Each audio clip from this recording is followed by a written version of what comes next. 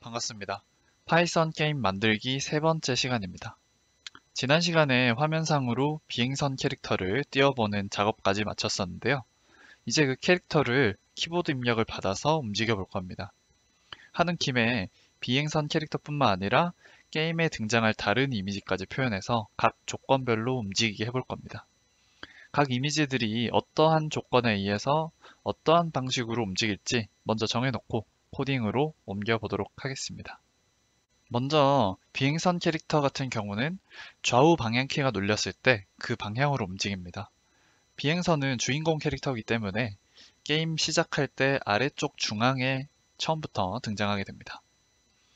미사일은 스페이스 키가 누를 때마다 비행선의 중앙 위치에서 생깁니다. 아래에서 위로 이동하게 되겠죠. 투사체니까요. 외계인은 위에서 아래로 이동하게 되는데 키보드 버튼으로 발생하는 것이 아니고 일정 확률로 발생해서 생기는 위치는 위쪽이긴 한데 가로 방향으로는 랜덤한 위치가 되겠죠.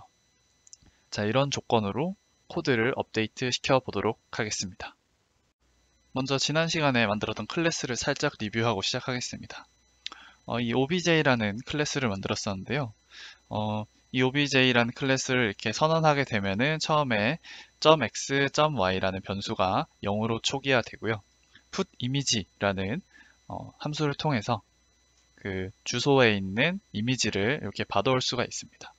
그리고 거기에 따른 크기를 받아서 .sx, .sy라는 변수에다가 또 크기를 받아오고 change size를 통해서 이미지가 좀 큰 경우에는 원하는 크기로 줄여서 혹은 더 키울 수도 있겠죠.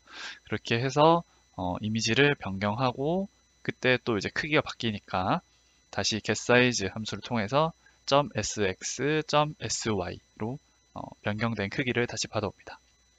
그리고 마지막으로 show 함수를 통해서 여기서 정해진 .x, .y 좌표에다가 변경된 이미지를 표현할 수 있게 이렇게 show 함수까지 구성했습니다. 그래서 이 obj라는 클래스 안에 전부 집어넣었기 때문에 이 앞에 다 ss를 붙여서 구현할 수가 있고 맨 마지막에는 ss show라는 함수를 통해서 이렇게 그리기까지 할 수가 있었습니다. 자, 이렇게 해서 다른 객체들도 이번에 그릴 건데 그것도 편하게 그릴 수 있겠죠. 다른 것을 그리기 전에 이 비행선부터 좌우로 움직일 수 있게 빨리 만들어 보도록 하겠습니다. 어떤 부분을 수정하면 되냐면 각종 입력 감지 부분입니다. 그래서 여기서 왼쪽으로 키가 눌렸을 때 오른쪽으로 키가 눌렸을 때 어떤 변화를 만들어주고 입력 시간에 따른 변화 이 부분에다가 실제로 비행선이 움직일 수 있게 그렇게 바꾸면 될 것 같습니다.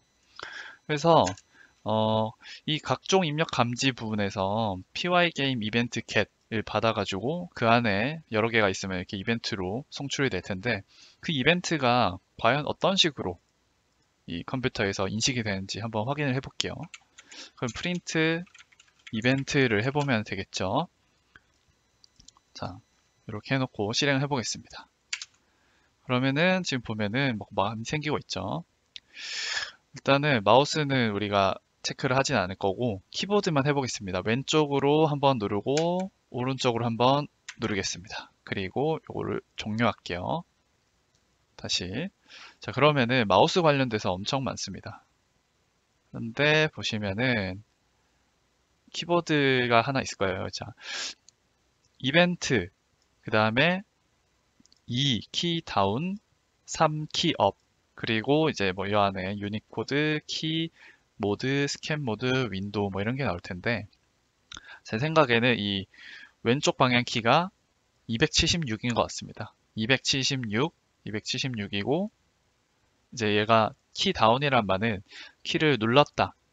키 업은 키를 뗐다. 그 다음에 제가 오른쪽을 눌렀거든요. 그 키 다운이 275, 키 업이 275입니다. 그래서 얘를 감지하는 방법은 일단 요게 좀 더 큰 단위거든요. 키 다운, 키 업, 키 다운, 키 업. 그 안에 들어갔을 때 이제 세부적으로 어떤 키가 눌렸느냐 이렇게 적혀 있는 거예요. 그래서 처음에는 키 다운을 필터링을 할 거고요. 그러니까 이 수많은 이벤트 중에서 키 다운만을 필터링 할 겁니다. 그리고 키 다운 내에서 이 키가 276인지 275인지 확인을 해야겠죠. 그거를 이제 그 안에서 또 필터링을 한 번 더 해서 최종적으로 어떤 키가 눌렸는지 확인할 겁니다. 보너스로 제일 마지막에 끈 거는 12번 퀴트네요. 그래서 이렇게 이벤트가 컴퓨터에 인식이 되고 있기 때문에 그걸 가지고 여기서 확인을 하겠다, 이런 거죠. 그러면은 프린트를 지우고 여기서 이제 어쨌건 이 포문 안에서 다 해결을 해야 됩니다. if 다음에 또 if를 쓰면 되겠죠. 자, 이벤트 타입이 요거는 그냥 거의 똑같은데 아까 pygame quit가 아니고 여기에다가는 키 다운을 넣어야 됩니다. 키 다운. 그래서 어떤 키가 눌렸느냐를 또 이 안에서 또 확인해야 된다고 했었죠. 이 안에서 이벤트의 키가 pygame의 kleft. 그러니까 pygame.kleft 하면 아까 250 몇이었나요? 그 숫자가 나오는 거예요. 그러니까 이게 256, 뭐 255, 막 그런 숫자가 되는 겁니다. 그래서 그 눌린 키가 왼쪽 키가 맞느냐, 뭐 이런 거겠죠. 다시 한번 정리하면은 어떤 키가 눌렸냐, 그럼 그 키가 왼쪽이 맞냐, 이중 if문이 되는 거죠. 그럼 이게 맞다면 레프트로 한번 가라 라고 하면 되겠죠. 그러면은 요거 SSX를 왼쪽으로 가게 하면 되겠죠. 그 다음에 여기다가 그 하나 변수를 또 만들어 줄게요. 셀프 move라는 변수를 하나 만들어서 얼만큼 움직일지를 정할게요. ss move 한 5 정도로. 그러니까 지금 우리가 FPS가 60이잖아요. 1초에 60번 while문이 도는데 1분에 60분의 1초마다 5픽셀씩 가라 한 거죠. 요거를 크게 할수록 빨리 움직이겠죠. 아무튼 그러면은 여기에다가 자, 왼쪽 키가 눌렸으면 SSX를 마이너스 SS move. 그러니까 요게 5만큼 줄어들게 될 겁니다. 그리고 elif, 자, 요거 K right로 하면 되겠죠. 그래서 요거는 SSY가 플러스, Y가 아니죠. X가 플러스 SS move. 그래서 왼쪽 키가 눌렸으면은 마이너스, 오른쪽 키가 눌렸으면 오른쪽, 이렇게 되는 겁니다. 사실은 뭐 여기다가 하는 게 맞는데 일단은 여기서 할게요. 어차피 이게 최종이 아니기 때문에 여기서 하고 좀 더 수정해 보도록 하겠습니다. 자, 한번 해보죠. 자, 오류 없이 잘 나오는 것 같고요. 이동해 보겠습니다. 자, 이렇게 하면 이동은 하는데 문제가 뭐냐, 지금 제가 꾹 누르고 있으면 움직이고 싶은데 한번 누를 때마다 움직입니다. 뭐 따라 하시는 분들이 계시다면 저처럼 이렇게 되는 걸 확인할 수가 있을 텐데요. 이게 왜 그러냐, 아까 보셨죠. 지금 이게 감지됐을 때만 가는 거잖아요. 그런데 아까 보면은 키 다운은 처음에 눌렀을 때만 발생합니다. 그러니까 계속 꾹 누른 상태라면은 이 상태가 아닌 거죠. 무슨 말인지 이해가 가시나요? 그리고 어쨌건 누를 때마다 이게 한 번만 실행된다 보시면 됩니다. 근데 우리가 원하는 방식으로, 그러니까 꾹 누른 상태에서도 움직이고 싶게 하려면 누른 상태뿐만 아니라 이 키를 뗀 상태도 우리가 구현을 해야 된다, 뭐 이런 얘기가 되는 거죠. 자, 그러려면은 일단 elif 이벤트 타입이 pygame, 자, 지금은 키보드가 눌린 상태고 키보드를 뗀 상태는 뭐라 그랬죠? 키 업입니다. 그리고 이건 똑같이 할게요. 자, 그러면은 요거를 이제 이렇게 하는 게 아니라 k left가 눌렸다면 left go라는 변수를 true로 만들어주고 그 다음에 얘도 right go가 true 이렇게 만들어줍니다. 이렇게 되면 어떻게 될까요? left go가 false가 되고 얘도 right go가 false가 되게 만듭니다. 자, 근데 이렇게 하려면 요 먼저 요 앞에 선언을 해줘야 됩니다. left go는 맨 애초에 false 초기 값은 다 false로 해줘야 됩니다. 우리가 키를 안 눌렀으니까요. 자, 이렇게 만들어 놓고 그러니까 눌린 상태라면 요거는 시작된 자 왼쪽 키가 눌린 상태를 가정해 볼게요. 왼쪽 키가 눌렸다면 이건 한번 지나갔죠. 한번 누를 때 키보드가 눌린 게 이거 한번 감지가 됐으니까 요건 한번 지나갑니다. 그런데 우리가 떼지 않았다면은 요거를 안 지나가기 때문에 레프트 고가 계속 true인 상태일 겁니다. 그러다가 왼쪽 키보드를 떼면은 이게 false가 되는 거죠. 그러면 여기에다가 코드를 하는 겁니다. 이제 k 플러스 요거는 지금 필요 없으니까 뺄게요. if left go가 true라면 이제 가는 겁니다. ssx가 마이너스 ss move 그리고 if elif right go가 true인 경우에 ssx가 플러스입니다. 이렇게 되면 되겠죠. 그러면은 우리가 이 눌렀을 때만 가는 게 아니고 꼭 눌렸을 때도 옆으로 이동하게 될 겁니다. 해볼게요. 여기 오토가 있어서 고치고 하겠습니다. 이벤트죠. 자, 실행해 보겠습니다. 이렇게 하면은 오류가 없이 잘 되는 게 확인이 되고요. 왼쪽 오른쪽으로 잘 움직입니다. 드디어 우리가 캐릭터를 움직일 수 있게 됐습니다. 근데 문제는 뭐냐면은 이렇게 벗어날 수도 있고 이렇게 벗어날 수가 있는 거죠. 그래서 이 비행선의 움직임을 좀 제한할 필요가 있습니다. 그래서 일단은 이렇게 가라고 할게요.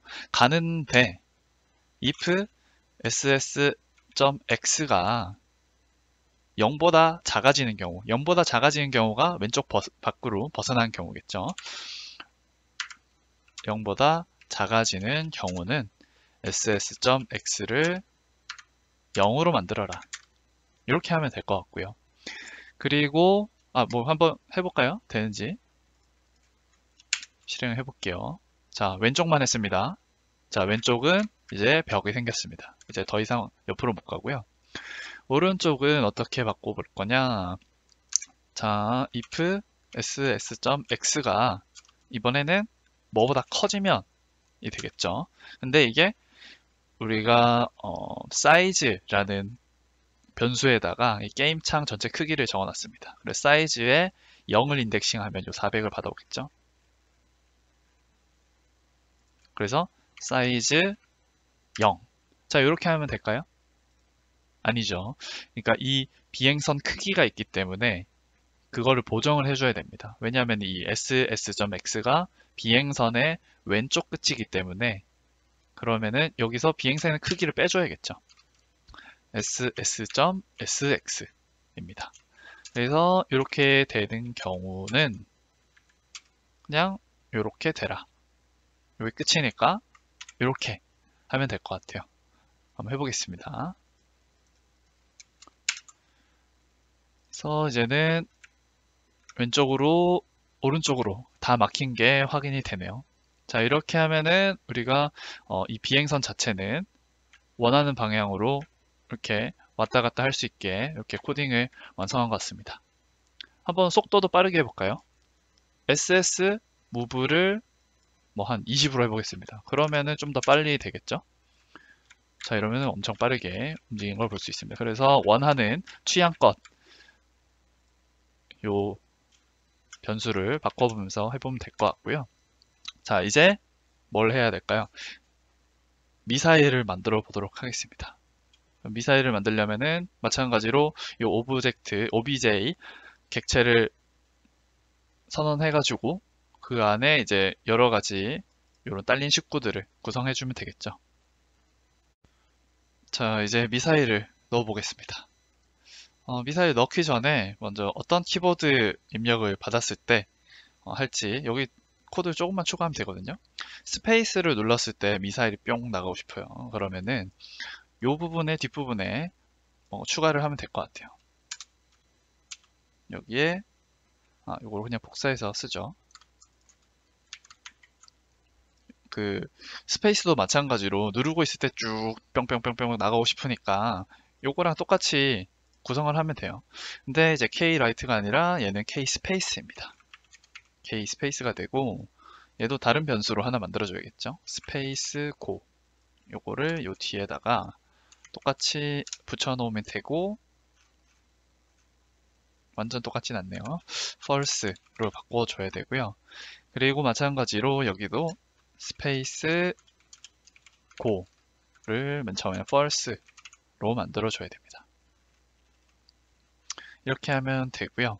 자, 여기에다가 추가를 해주면 될 것 같은데 먼저 입력에 따른 변화, 그 다음에 시간에 따른 변화를 각각 넣을 겁니다. 무슨 소리냐면은 입력은 뭐죠? 스페이스를 눌렀을 때 미사일이 발생하는 것. 그게 입력에 따른 변화고요. 시간에 따른 변화는 생긴 미사일이 이 Y문을 돌면서 조금씩 위로 올라가야겠죠. 그거를 코딩하는 겁니다. 그럼 생기는 게 먼저일까요? 이동하는 게 먼저일까요? 생기는 게 먼저겠죠. 그러면 생기는 걸 먼저 코딩을 해주는 겁니다. 자, 근데 얘가 지금 요 레프트, 라이트, 요게 이제 뭐 입력에 대한 요거는 입력에 대한 변화기도 하고 시간에 따른 변화기도 하니까 요 밑에다가 할게요. 그러면은 자, 스페이스가 눌렸을 때 어떤 변화가 일어나야 되니까 if 스페이스 고가 true라면 자, 이렇게 돼야 되죠. 그러면은 이 경우에 먼저 미사일이 생기도록 코딩을 할 겁니다. 자, mm이라는 변수에다가 생기게 할 건데 obj 클래스를 선언해 주면 되겠죠. 우리가 여기서 했던 거랑 똑같습니다. 요거 그냥 그대로 들고 가도 될 것 같아요. 자, 요거를 이렇게 하고 그대로 순서를 답습하면 됩니다. 얘를 mm으로 바꾸고 자, 이미지 put 이미지를 할 겁니다. 근데 제가 D 드라이브 템프에다가 분릿이라는 이름으로 요 미사일을 저장해 놨고요. 요 크기는 한 어느 정도로 하면 될까요? 제가 미리 해봤는데 가로는 5고 세로는 한 15 정도면 되는 것 같습니다. 그리고 요거의 위치는 좀 계산하기 힘들어요. 요거는 일단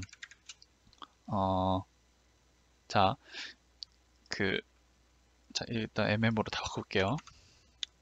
갑자기 머리를 쓰려니까.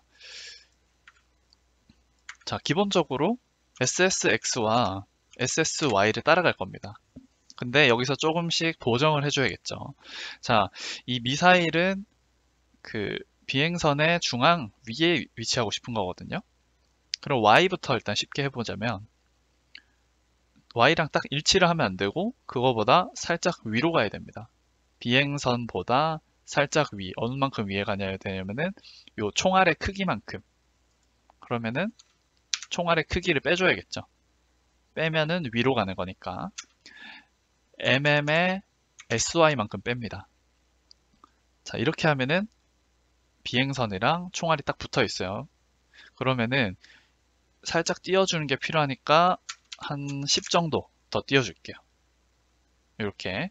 그러면 y가 계산이 된 거고, 자, 이제 x입니다. x가 좀 복잡해요. 일단 바로 여기까지 붙어 있습니다. 그러니까 왼쪽 끝이 같이 정렬이 돼 있어요. 근데 가운데로 보내려면 이 비행선의 크기의 절반, 비행선 X방향 크기의 절반만큼 일단 오른쪽으로 가야 됩니다. 플러스 SX의 절반. 자, 이제 절반이 나왔으니까 반올림을 해야겠죠. 근데 이게 끝이 아닙니다. 그러면은 이 총알이 살짝 오른쪽으로 치우쳐져 있을 거예요. 그러면은 그게 왜 그러냐면은 얘 자체 이 미사일의 크기도 있기 때문에 그렇습니다. 미사일의 크기를 보정해 주려면 mm의 sx가 나누기 2 된 거 이렇게 돼야 됩니다. 근데 사실 뭐 저는 이렇게 목표를 잡았기 때문에 이렇게 복잡한 식이 들어갔는데 이게 잘 이해가 안 가시면은 그냥 간단하게 그냥 ssy, ssx 이렇게 따라가게 하셔도 상관없습니다. 저는 좀 중앙으로 맞추고 싶어서 이렇게 작업을 했던 거고요. 그 다음에 미사일이 이제 이 5는 아까 비행선이 움직이는 속도였죠. 근데 비행선보다 아무래도 미사일이 빨라야겠죠. 그러면 한 15 정도 이렇게 하면 될 것 같습니다. 그리고 최종적으로 이제 미사일이 그려지는 것까지 해야 될 텐데 자, 근데 이렇게 하면은 우리가 미사일이 하나밖에 안 생기는 거예요.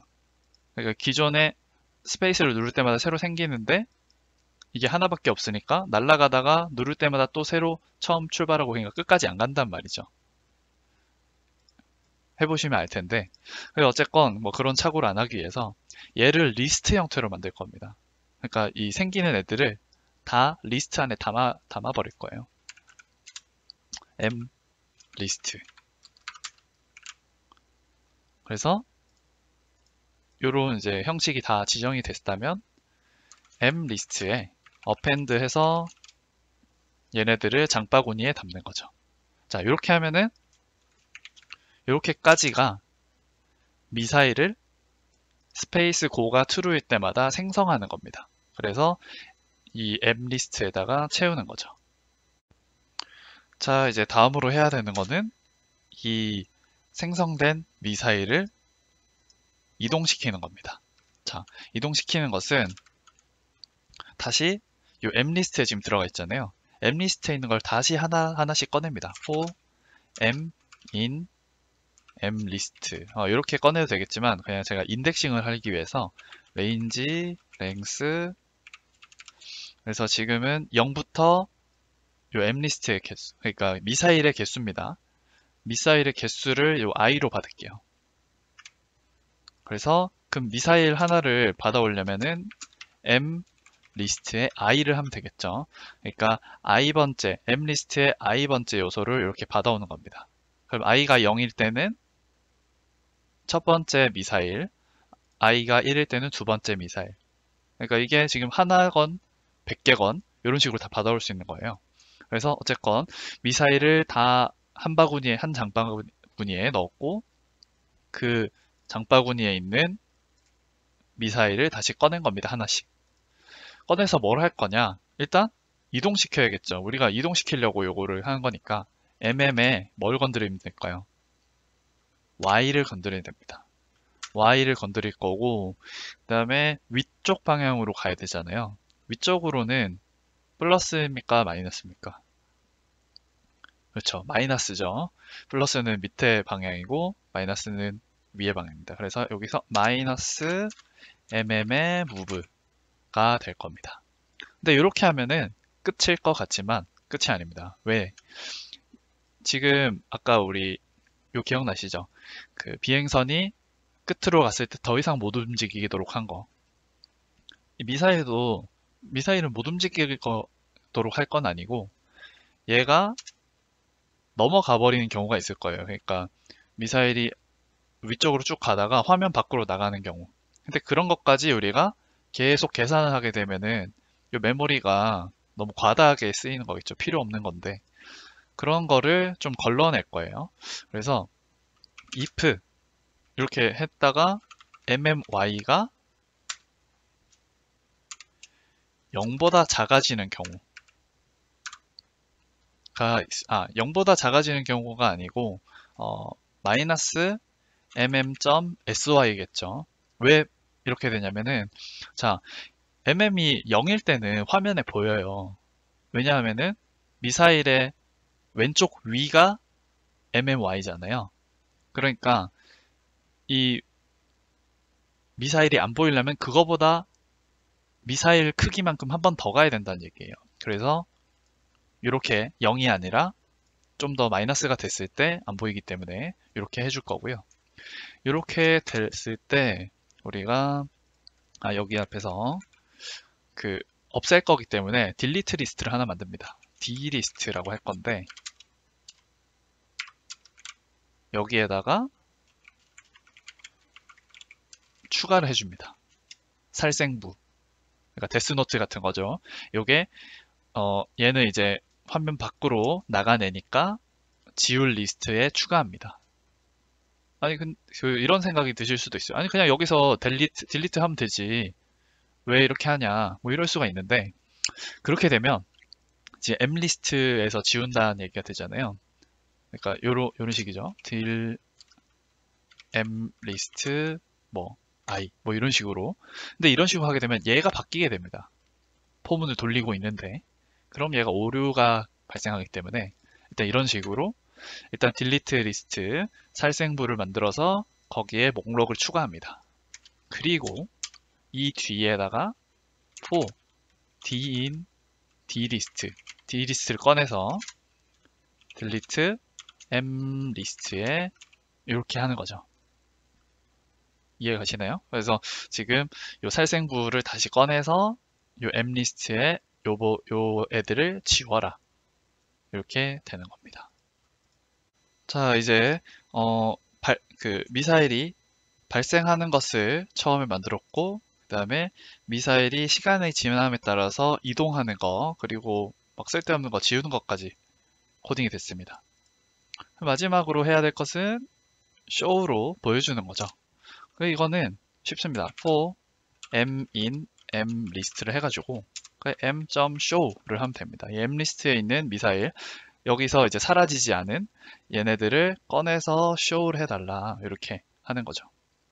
이렇게 하면 될 것 같은데 한번 실행해 볼게요. 자, 이렇게 실행이 됐고요. 스페이스를 눌러보겠습니다. 스페이스를 누르면은 지금 아이고 지금 제대로 안 나오고 있는 것 같아요.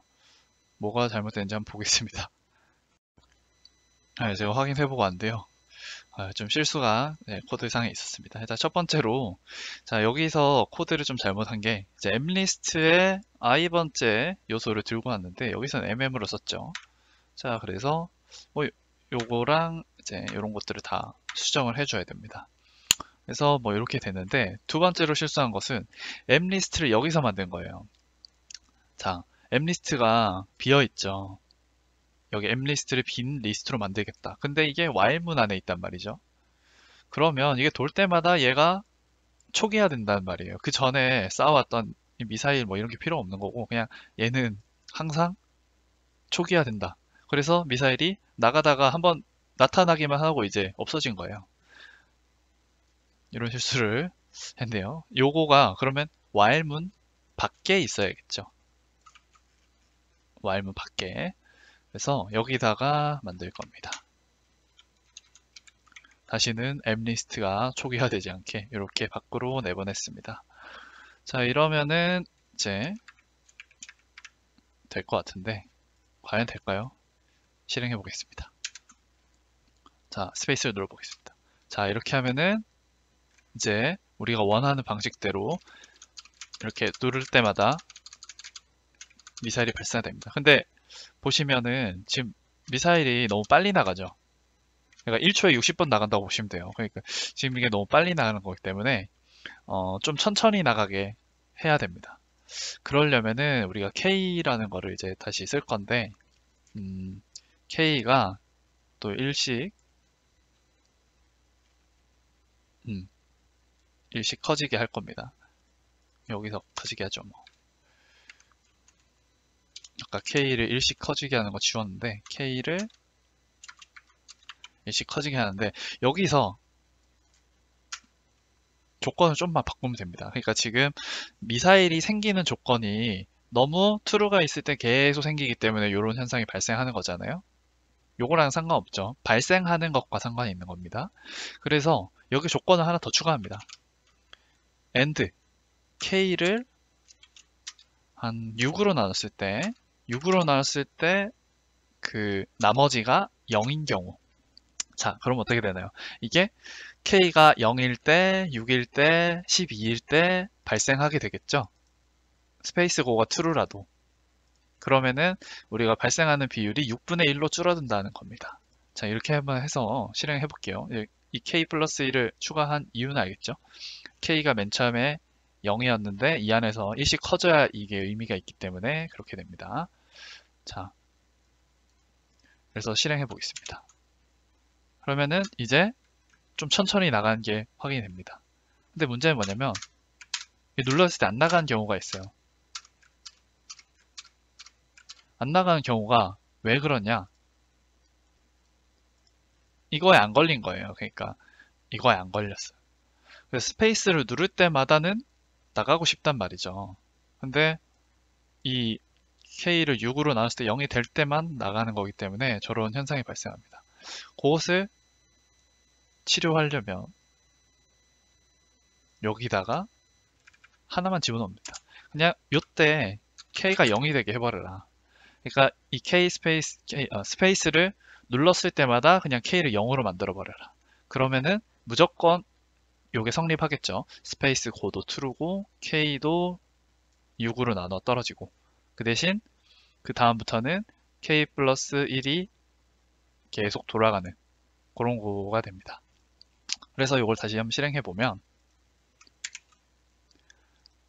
자, 눌렀을 때마다 이렇게 나타나고 이제 그 톡톡 누를 때도 지연 없이 잘 미사일이 나가는 게 확인이 됩니다. 자, 이렇게 미사일을 이미지로 표현하고 누를 때마다 나가고 그 다음에 그게 위로 쫙 날아가게 이렇게 코딩이 완성이 됐습니다. 자, 마지막으로 외계인들을 불러서 이게 랜덤으로 발생해서 쭉 떨어지게 그런 식으로 마지막으로 코딩을 해보면 될 것 같습니다. 자, 외계인을 만드는 건 쉽습니다. 우리가 요 미사일 만드는 거랑 거의 똑같다고 보시면 돼요. 자, 일단 요 밑에다가 할 건데 일단 그 외계인이 생기는 조건을 먼저 코딩을 하고 그 다음에 요 미사일과 마찬가지로 생긴 다음에 그 다음에 시간에 따라서 밑으로 쭉 떨어지는 거를 집어넣으면 되겠죠. 일단 랜덤으로 생긴다고 했으니까 임포트 랜덤을 좀 해줘야겠죠. 임포트 랜덤을 해줘서 다시 일로 돌아와서 if 랜덤의 랜덤 요거 하면은 이제 0하고 1 사이에 그 소수값을 랜덤으로 반환해 주거든요. 제가 해보니까 한 0.98, 그러니까 2%가 되겠죠. 이렇게 하면 2%가 아니고 98%가 되고. 자, 이 랜덤 값이 0.98보다 큰 경우라고 하면은 요게 만족하는 경우가 한 2% 정도 되겠죠. 이런 경우에 에일리언이 발생하도록 할 겁니다. 그래서 요거를 그대로 한번 들고 와볼게요. 자, 요거도 AA로 다 바꿉니다.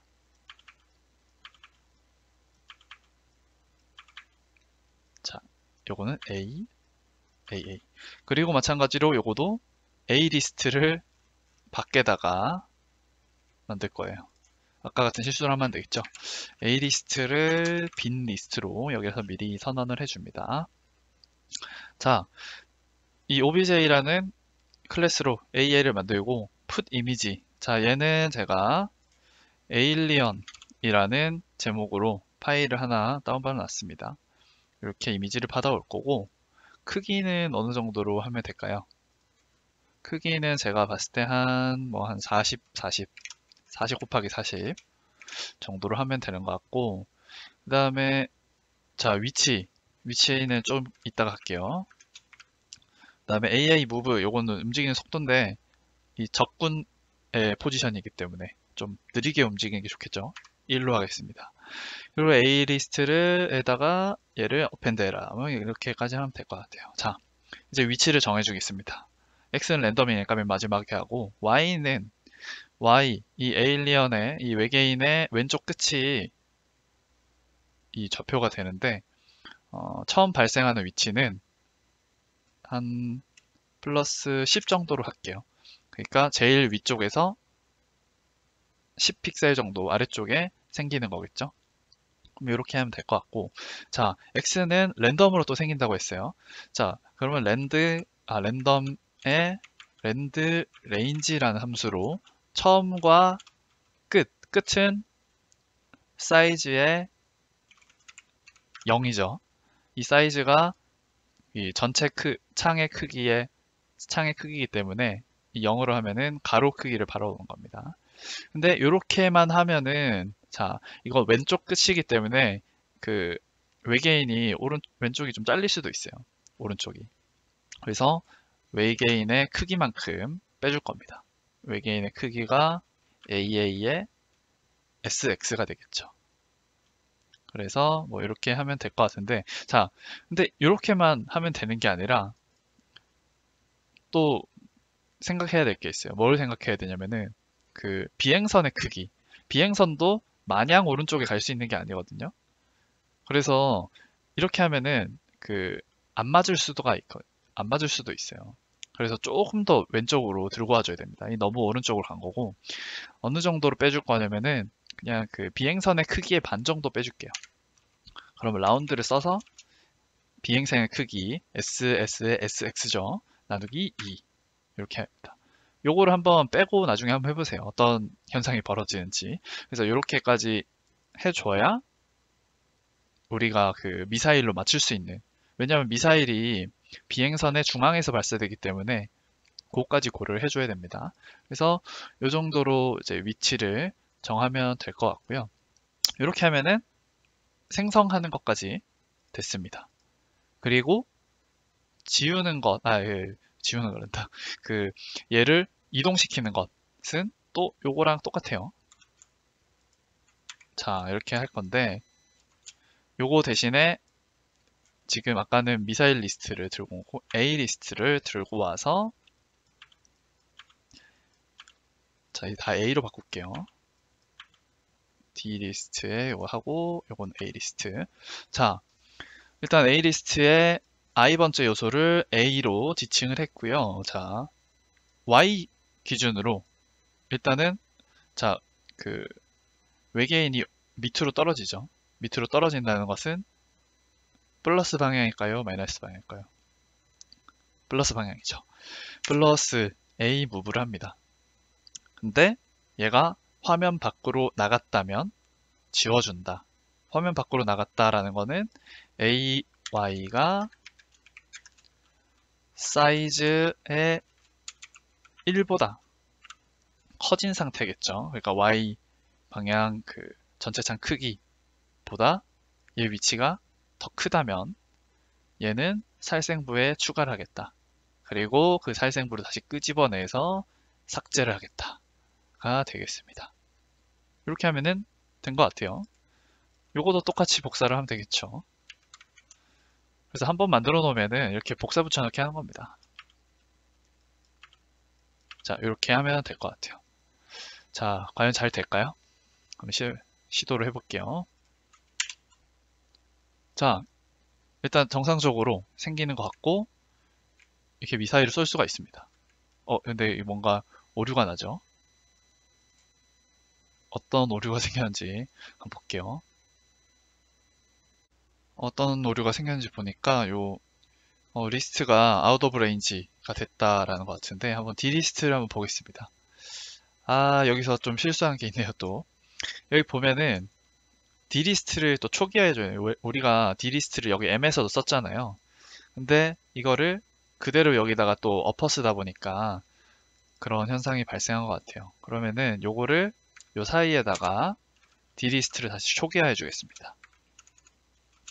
디리스트를, 요게 뭐 똑같은 걸 쓰면 편리하긴 하지만 요런 사소한 거에서 문제가 발생할 수도 있거든요. 그래서 참고해 주시고요. 그래서 요 초기화 했듯이 얘도 이렇게 초기화를 한 다음에 다시 만들어서 삭제를 할 겁니다.